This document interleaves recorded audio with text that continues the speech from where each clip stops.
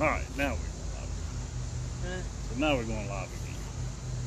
That's the problem with going live, and one of the reasons why I kind of avoid it sometimes is because internet connection can go in and out. So it can cause issues when I'm on the, what to call it right now, cell phone.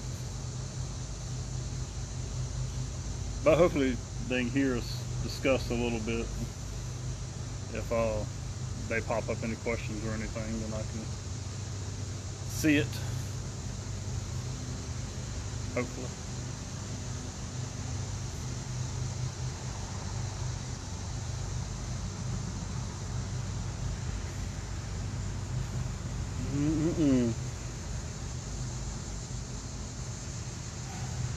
She didn't chase Abby. Abby Reese. when she saw her in the hall. She did. She didn't run after Abby when she saw her in the hall. So now we gotta. Oh, you're kidding? The way it goes. It's all good. Ambiance. I was already thinking probably hear somebody, but didn't realize it was gonna be the one right behind us. That's so weird. I saw them just go through the cornfield. That's possible. Oh, they're mowing the bank. Yeah, must be. Yes. Young people that do.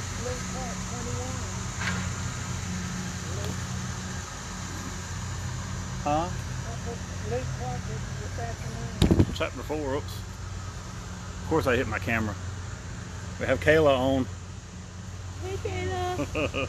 Hi, Kayla. I don't know if you can hear, everybody says hey. Yeah, chapter 4, 31 through 37. Oh, give everybody time to show up. Get ready, all that good stuff. Allison has the puppy.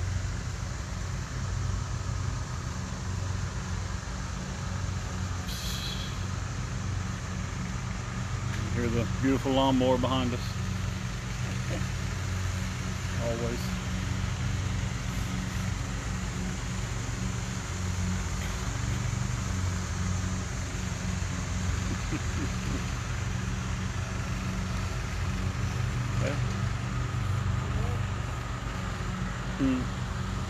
Guess we'll start on time.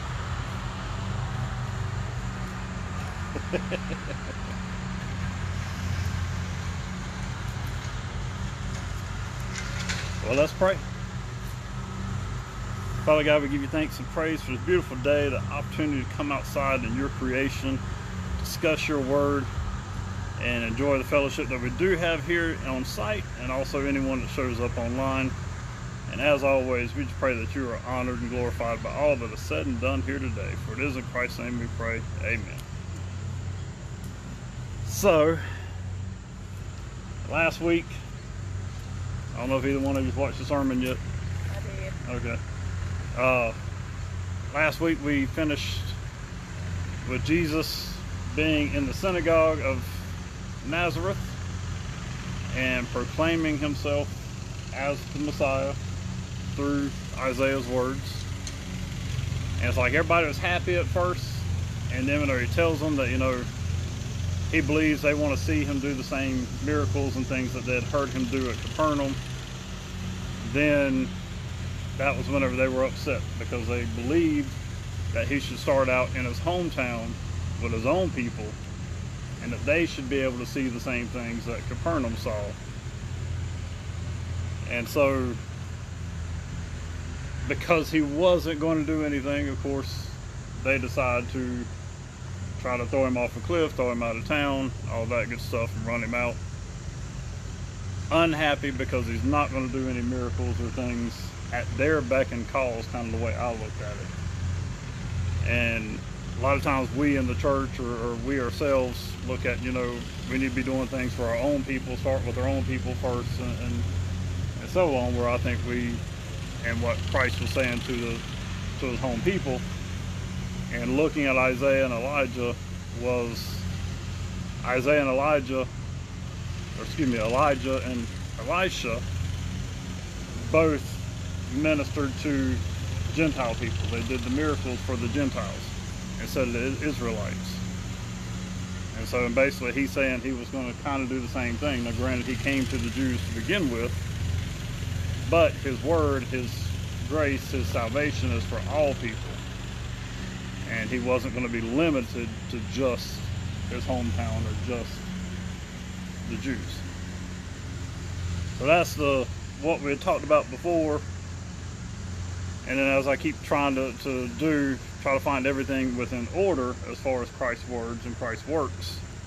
But when you're going back and forth between all four Gospels, it's kind of hard to piece everything because each person has their own perspective and they're all telling from memory as they write these things down. It wasn't like they were going around doing the stuff with Christ and writing it at that moment.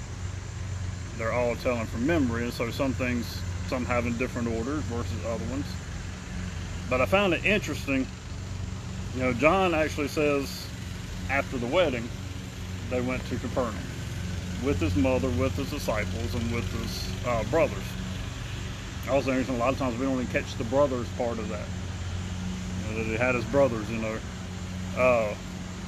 And Matthew says that, and leaving Nazareth, he went and lived in Capernaum by the sea. And in Luke, who we had looked at last week, also tells of Jesus' adventures in Capernaum after he had been in Nazareth. So I kind of felt like maybe Luke was kind of, you know, he mentioned it in the story that we read last week where he was in the synagogue and where he was telling the people, y'all probably want to see me do the same things I did in Capernaum. Luke didn't tell that part before that section of scripture. He waited till after that section of scripture to tell what Christ had done in Capernaum. And that's where we'll pick up tonight, Luke chapter 4, verse 31 through 37. And as always, our goal with the red letters is to try to see what Jesus says about himself and what we can learn about him and what we can learn to apply to our own lives. Everybody has an idea of who and what Jesus was, whether we believe in him for salvation or not. The large majority of the world population believes he did live, and the large majority knows that he was killed. Most people believe he did, or he is known to have done miracles. And so today we're going to kind of look at one of those miracles. And again, Luke chapter 4, verse 31 through 37. Then he went down to Capernaum, a city of Galilee, and he was teaching them on the Sabbath. And they were astonished at his teaching, for his word possessed authority. And in the synagogue there was a man who had the spirit of an unclean demon, and he cried out with a loud voice, "Ha! What have you to do with us, Jesus of Nazareth? Have you come to destroy us? I know who you are, the Holy One of God." But Jesus rebuked him, saying, "Be silent and come out of him." And when the demon had thrown him down in their midst, he came out of him, having done him no harm. And they were all amazed and said to one another, "What is this word? For with authority and power he commands the unclean spirits, and they come out." And reports about him went out into every place in the surrounding region. So as we've talked about before, and as we see Jesus as he moves and goes along throughout the land, he goes to the synagogue a lot of times on Sabbath, and he teaches and he preaches. He teaches and preaches the same thing. And so, a little trivia tonight to begin with. What was the message that Jesus was most known for preaching and teaching?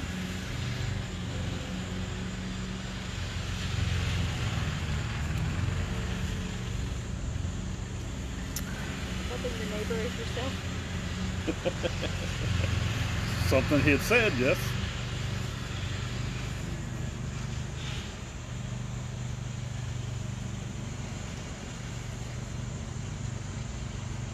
Ideas?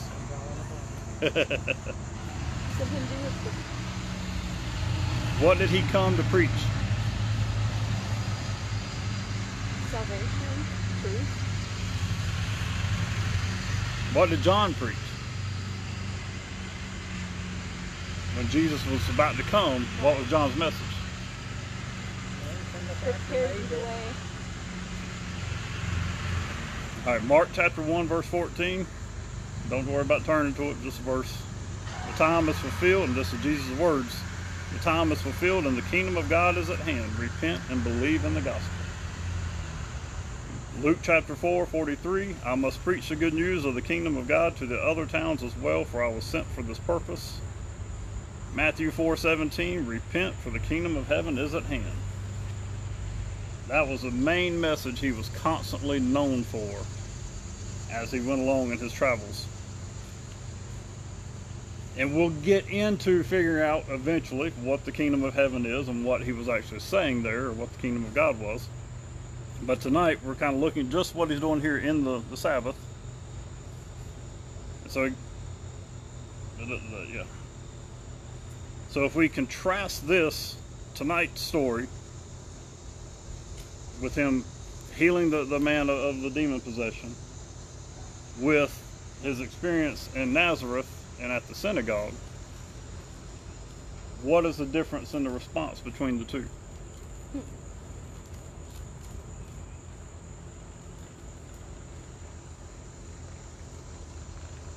Between like the synagogue people and the demons? The Nazarene and the Capernaum synagogue now, where he's at.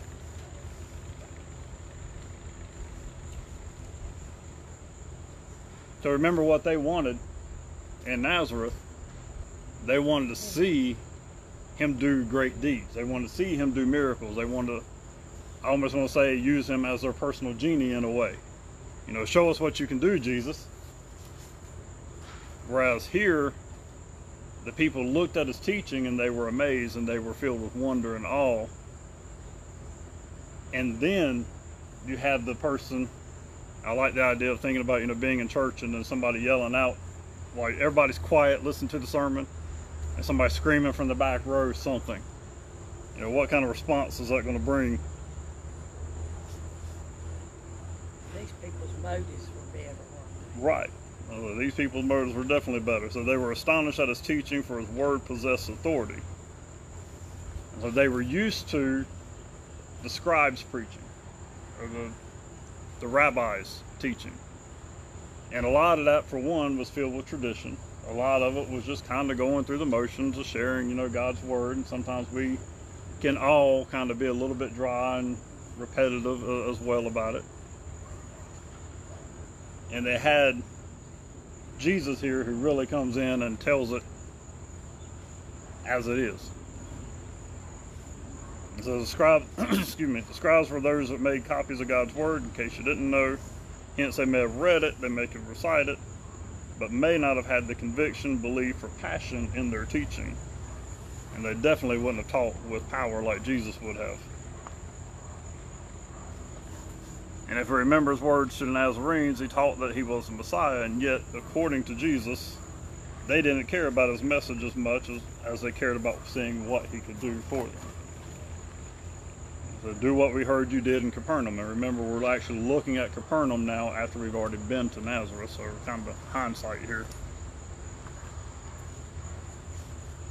So here in Capernaum, it appears his message was received well. Do you think this may be why they saw greater things done in their location? I think that's a good thought, because they knew he was for real. His word was with authority, so they knew he was for real. Right. And so they were open to it. I kind of thought about, you know, and I've said before, I think on last week's sermon, you're sort of a pastor's kid coming up. You know, you remember these people in Nazareth, they all knew Jesus when he grew up. They got to see him. And what is it like for that person that's been in that church all their life, or in the synagogue all their life, whatever, and then they get up and they preach the first time? You know, oh yeah, you know, it's kind of, he's not quite the same when you go somewhere else and don't have that whole familiarity with the person.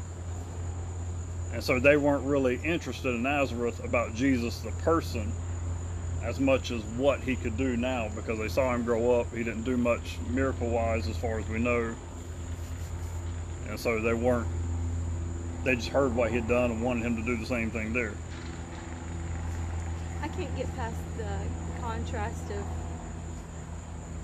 Jesus having to tell the religious leaders who he was, and the demons. Already knew, yeah. And we're going to get to that. I was thinking about this. Number one, the idea of faith and then seeing. And sometimes we believe we have to act. I believe we have to act in faith to see Jesus' miracles. It's the act of simply believing his word at first, and then he shows his power to us. And I kind of think like the Nazarenes, they were wanting him to show us power first, and then they would believe. Sometimes we're like that, aren't we? Oh, yes. And so my examples were Noah, they're famous for being told by God a flood was coming, knowing they had never seen rain according to the scriptures at that time, and then to build this big old boat, and he did it. That was faith. Not even knowing what was coming forth. And imagine, I mean, They'd never even seen rain. The years of work. That's the first time that rain is recorded in scripture. And so he puts all this work and effort into something, believing that God's going to show up, God's going to make it happen, even though he had never seen it for himself before. And a lot of times, we put in effort to something a little bit, but we wait on God every step of the way. Yep. And the same thing with Abraham. He was told he and Sarah were going to have a child, and he was going to be the father of many nations, and that he was going to inherit a promised land. Not told where the land was to begin with either. He was just told to go start his journey, and he does. And then we also know he tries to make the promise happen on his own by having a maidservant be the birth mother of his child. At the suggestion of his wife. At the suggestion of his wife, yes. That's why we get in trouble, listen to our wives. But you're right, so maybe his faith wasn't in question there, more her faith. Well, he went along with it. He went along with it because he got to please his wife. Stand up and say, I believe this is going to happen. Right. But how many times do we do the same thing? God tells us he's going to do something, and it may be far off in a time where we're wanting it to be now. We want it to happen in our time. And so we go about trying to make things happen instead of waiting patiently on the Lord to do his work, because we want it now. And then also mentioned today Moses and him going to tell Pharaoh, called by God to go and tell Pharaoh over Egypt to release his people. And we know that Moses protested and gave him all kind of excuses, and yet he finally still went and did so, and in fact rescued the Jews from that because of God going with them, and then led them out to the promised land. And there's many more stories throughout the scriptures that we could look at. And hey, Mr. Jacob. Many other stories of acts of faith. Hebrews 11, I believe it is, or Hebrews 12, excuse me, has a list of all the great people of faith throughout the Bible. Now, how many of us want the miracle before we will accept his word in faith? Most of us. That's what I say. Most of us. I know myself, I can feel like God's moving me to do something, but yet I want to look into, overanalyze, wait on him to verbally tell me the next step, everything before I go, or before I do. See flashing arrows pointing away? Right, it's the movie, Bruce Almighty. Oh, yeah. God, just give me a sign. And he passes all these various signs, We all want the same thing. We want to believe, but we want to see it before we believe it. Too often, I believe. And so maybe your future is only as far as the next step of faith is. Now, God wants us to move in faith, and if we know what's going to happen, we know the next step.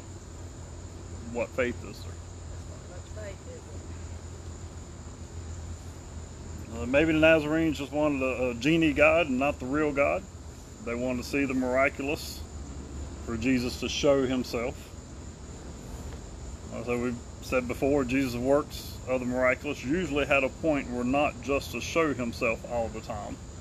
Many times they were to point to who he was, to show he had the power of God. And sometimes they were just acts of compassion.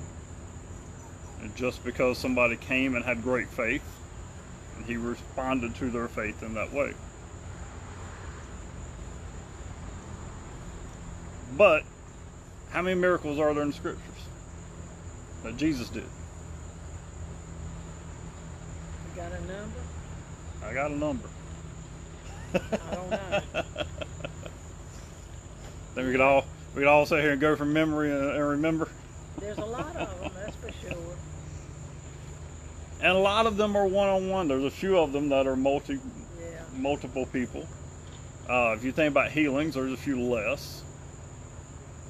Of course, we think, the big ones, the feeding of the 5,000, the feeding of the 4,000, And then you have those of him healing the centurion's son, him healing the woman that tugged at the hem of his garment, and Peter's mother-in-law, raising Lazarus. There's between 37 and 40 miracles that Jesus did recorded in the Gospels. I was thinking 52, I don't know why. One for every week. Allison said 52, that's where that comes from. Well, now, here in the 4th chapter of Luke, said many healed after Sabbath sunset. Said that any that had, all those who had any that were sick with various diseases brought them. And he laid hands on them, and every one of them, and healed them. So there could have been 50. Right. Oh yeah. I was, as far as the acts that are recorded. Oh yeah. I mean, didn't they even say that not all of them could be put down? Put down as in Recorded, because there'd be too many. Oh yeah. I believe John actually says that not all of them could be recorded in the Bible, or else it would, or recorded in this gospel, or else it'd be too big. But yeah, so we had the individual ones written out, and then a lot of times it was that little caption, quote unquote, that then he healed others while he was there. Did Jesus do every miracle that he could have? I mean, he could have I was say, been probably doing not. miracles every That's what I say, yeah. every day. Probably not, because there's a lot of people that had demons, probably. Oh, no doubt, right. Now, I was saying with the church, or with the synagogue he was in, was that the only demon-possessed man there, So, yeah, of course not. Of course, he didn't do every miracle that he possibly could have. But again, he had then and today his reasons why he may or may not have worked a miracle in each situation. But if you know he's called you to do something, to believe something, then I dare say that we need to move in faith, trusting that he's going to be there to guide us. It's hard for us to do even in small things sometimes. Yeah, I mean, we want him to hold our hand on every step. And as I said, it's not really faith per se. So again, imagine you're sitting in the church, captivated by the speaker, and suddenly somebody cries out, unannounced. And you can kind of imagine the scene that Jesus would have been faced with there. He's up there teaching, and then in the middle of what he's saying, this demon-possessed guy yells out. I wonder what Jesus' full message was. If he knew already beforehand this guy was going to disturb him, so he cut his message short. He probably did. Yeah. Verse 33 says, in the synagogue there was a man who had the spirit of an unclean demon, and he cried out with a loud voice. And so my thought was, I wonder if the man had been attending the synagogue regularly before this day.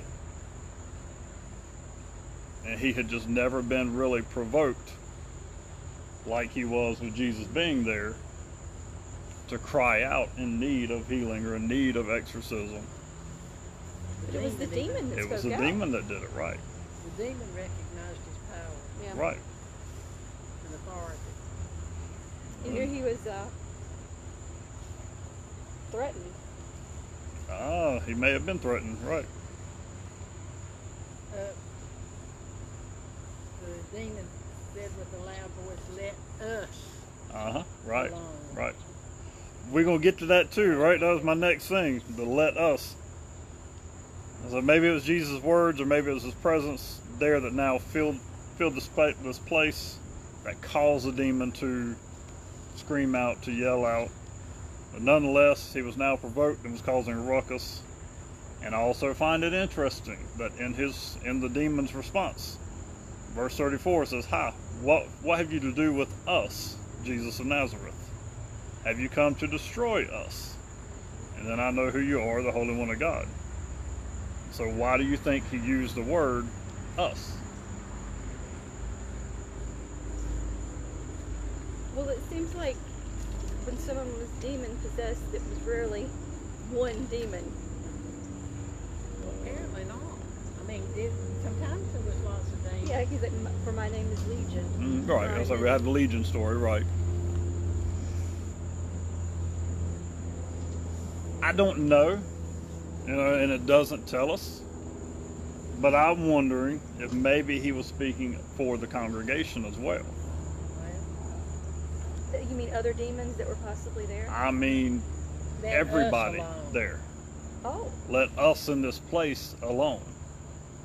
Things have been going smooth, and then Jesus comes up on the scene. And that might kind of make you think that he was a regular attendant. Right. And that's kind of what I was thinking too, So maybe he or others with him, as far as the demon goes, maybe people were just blinded to their need for Jesus or their need for God, even though they were going to the Sabbath, going to the synagogue religiously, but not really ready to fully believe or give their lives. So that was kind of my thought. Maybe, he had them in his palm. He had them under his control. And if that's so, then what are we to learn from it?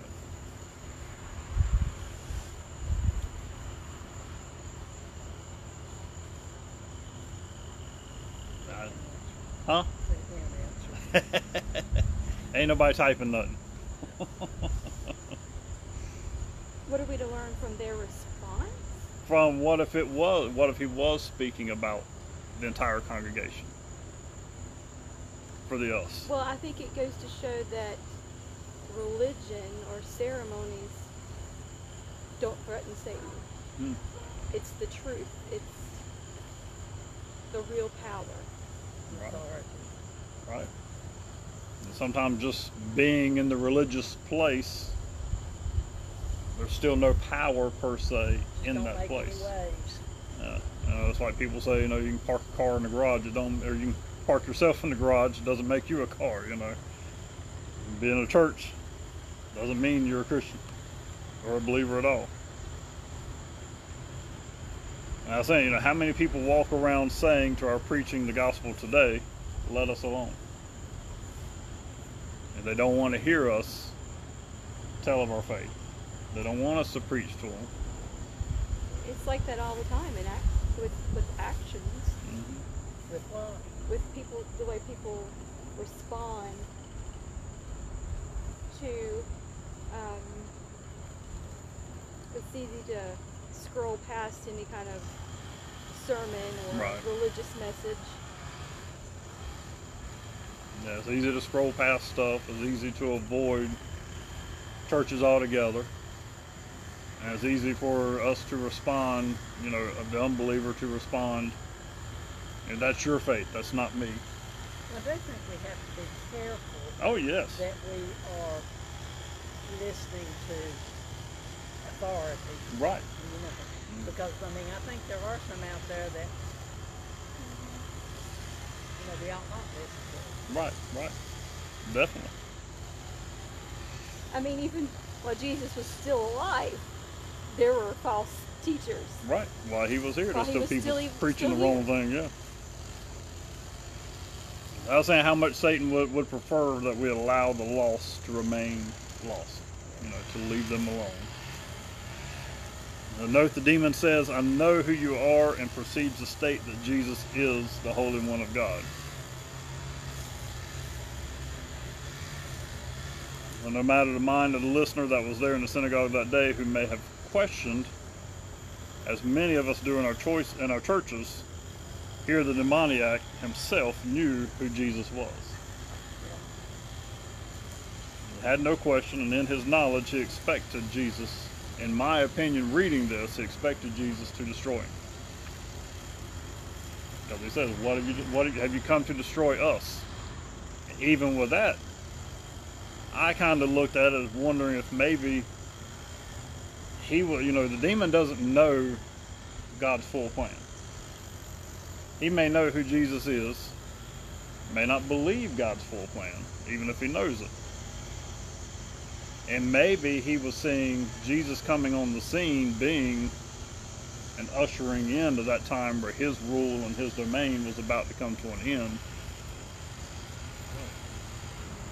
That's what she does, yeah. Oh, yeah. How about the dog breathing? She likes the air conditioner. It could be possible that the demon himself may have thought that with Jesus on the scene, this was the end for him and for the unbelievers that were there. If this was so, how much it speaks to the lack of knowledge for the demon kind of God's saving plan and his patience that we still experience today.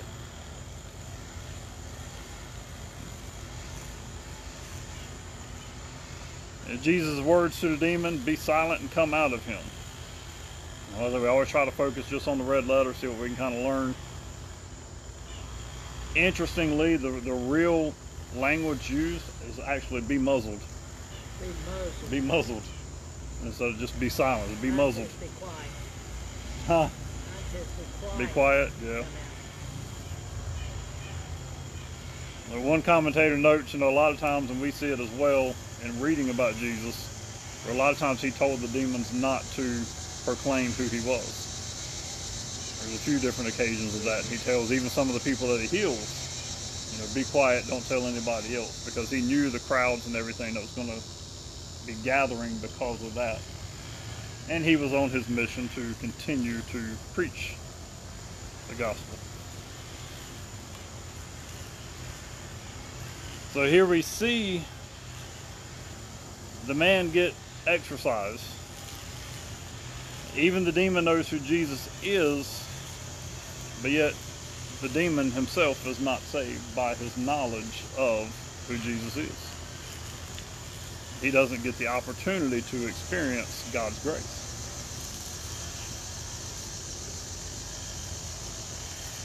So the people see Jesus using his godly power and just using the words, be silent and come out of it.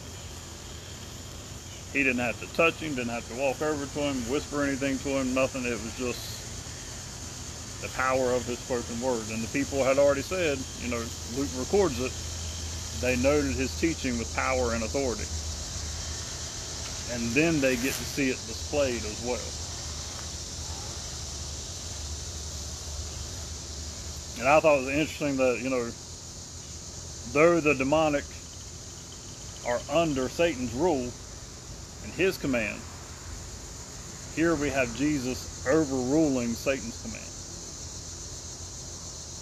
It's showing who has the ultimate power there in that situation.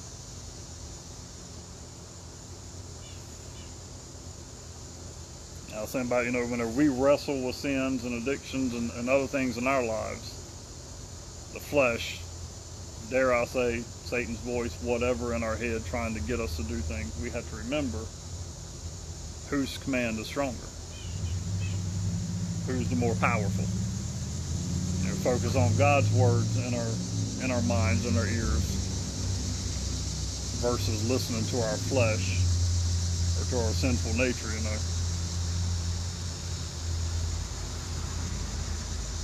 And then the word today ends with the demon throwing the man down and coming out of him, and no harm was done to the man. And the people being amazed at the power of Jesus over this demon, noting that he commands even the unclean spirits. So Jesus not only casts out the demon, but also protects the man from being hurt. Is there anything we can learn from that?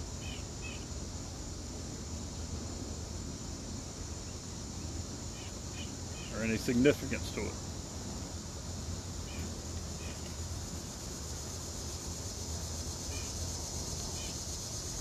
I think it means like he took their power so they couldn't hurt him. He took the power of the demon so he couldn't hurt him. It's a good thought.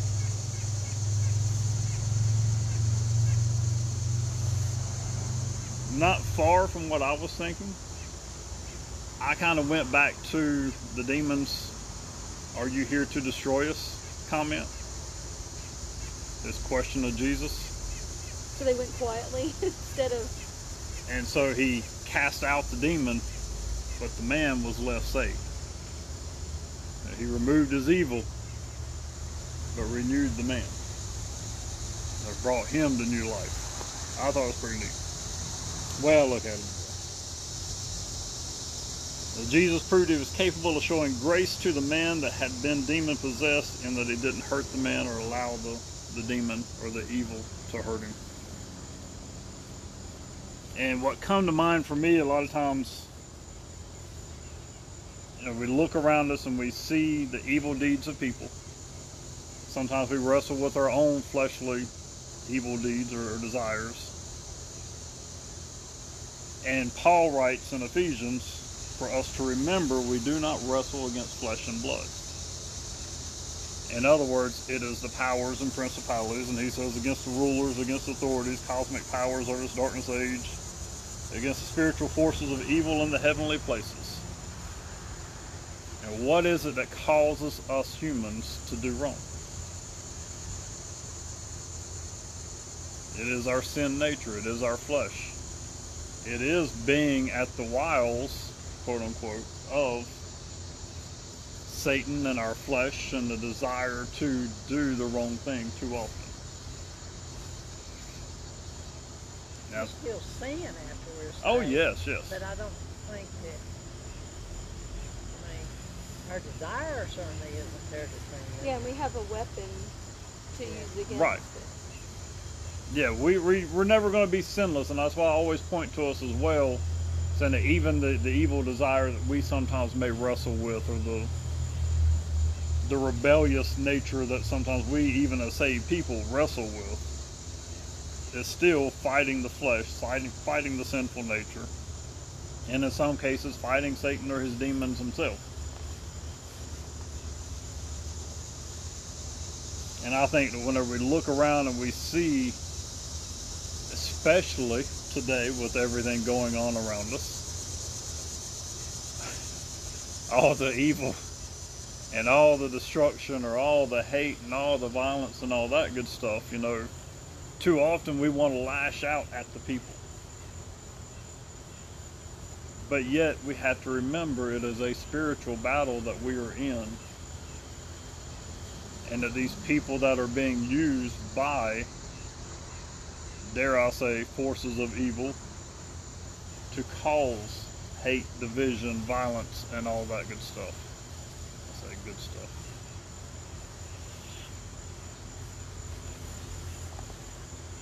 And I think we have to remember that in our approach and in our personal reaction to things. And while some things require consequences and punishment here by authorities or by, you know, our laws, we as Christians ought to be the first as well to offer love and grace and seek for them to experience love, and grace that Christ offers. Instead of us casting our hate and our judgment and all of that on them, as sometimes we can do, which even that comes from us and our, dare I say, sin nature, or anger side of us, wanting to exact our own revenge sometimes. Now, so Jesus, with the demon in the person, he separated the demon from the person. He cast out the demon, but it took care of the person. Now, so let us seek to do the same, see people as they are in Christ and not as their actions show them to be. Remember, they're being used by darkness, but the light of Christ can set them free. Absolutely.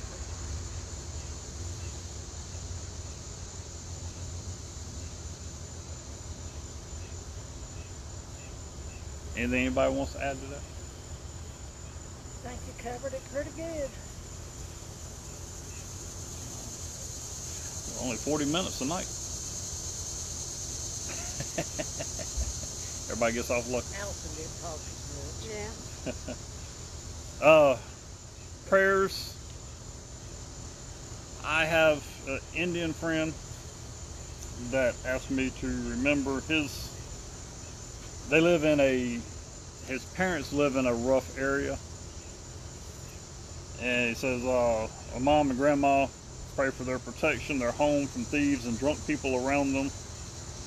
And so someone came and banged on their side gate this very night. It's nighttime there. And then also it's raining there, storming. They have no power, the heat and all that good stuff. And so he's always concerned about his parents and family. So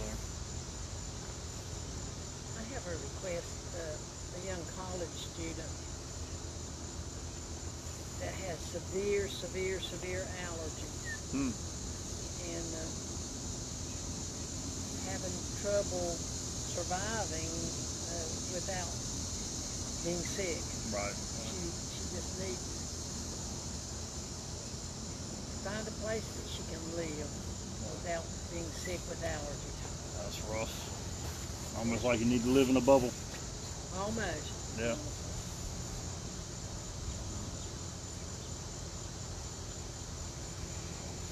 Of course, got friends with addictions. Yep. All kind of addictions going on. Friends who seemingly outside of the fold. And I'm not the judge. Right, yeah, I get you there. We all have friends that aren't living, claim, but don't live it. I didn't get that. Could you try again? Nobody's talking to you, Siri. She wanted to speak in last week's sermon too. Go away. Well, let us pray. Father God, once again, we give you thanks and praise for this time together, for your word, for the example of Jesus, for his red letters, where we can learn from what it was he said, things that he did, and even looking at the things that the people around him said and how they responded. Father, we pray that your word penetrates hearts and minds as it goes out from here. People click on this later on. We just pray that you open hearts and minds to your word of grace. Father, we pray for the friend with the allergies and the severe reactions with that. And we just pray that you help them to experience freedom, help them to find some comfort, some relief, a safe place. Father, we pray for my friend Abby and his parents and grandparents and the neighborhood they're living in. We pray that you just surround them. I know that, the Christian people there are persecuted, and that could be why these things are happening to them. Father, we pray for their protection. Pray for Abby and his family and their peace. Pray for restoration of power and protection from rain and storms. Father, we do pray for the various anxieties that are out there right now, various mental health issues that are out and around us right now, especially dealing with the coronavirus stuff.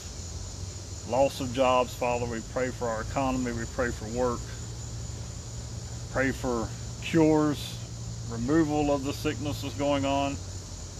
Lord, we pray for those that are struggling with addiction around us. Father, for we know that you are the one that can heal, that can relieve, and that can free people from the demon of addiction. Father, we pray for peace, for your love to rule within your people, within us, for an end to the division that our world just seems to continue to suffer with. Father, help us be that light that goes into dark places, that light that could possibly, like Jesus provoked in the synagogue there, may we in our words and our actions and our way that we live our lives provoke others to an interest in who Jesus is, so that they can then make that step of faith into believing and walking and trusting in him daily. And Father, I pray that you help us to do the same, to walk in faith, to be willing to take those steps even when we don't know what it is we're stepping into, so that we can move in faith and then know that you will be there with us, for you never leave and forsake us. We give you thanks for your love, for your peace, for your comfort, and most of all for your salvation. May you be glorified by all that we do, for it is in Christ's name we pray. Amen. Thank y'all for joining us. I'll see Jacob tomorrow, and have fun, Kayla. Bye. Bye. Bye. Everybody says bye.